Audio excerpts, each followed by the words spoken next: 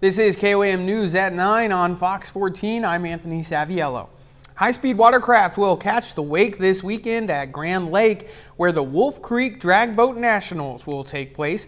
Record-breaking speeds and intricate engineering will be on display for the public. KOAM intern Mitch Adams has the story. These things are as bad as heroin. Once you see them, that's it, you're hooked. Competitive boat racers from all over the nation will test their watercraft in the Wolf Creek Drag Boat Nationals at Grand Lake.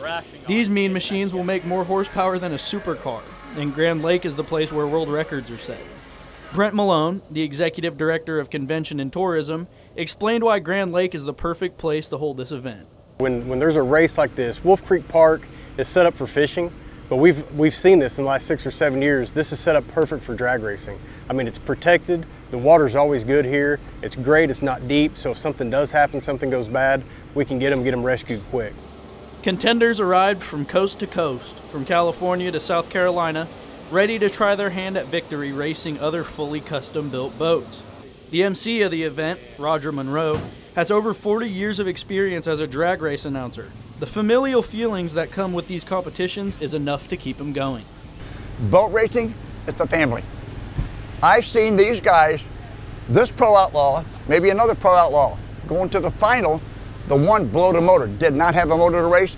These guys will give up their spare motors to their competitors to race them in the final and possibly beat them. You won't see that in cars. Although speed is king at this contest, the main goal is to have fun and show off just how much power one vessel can make.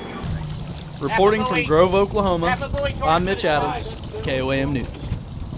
To find more information about the Wolf Creek Drag Boat Nationals, you can visit our website. Of course, that's KOAMnewsnow.com.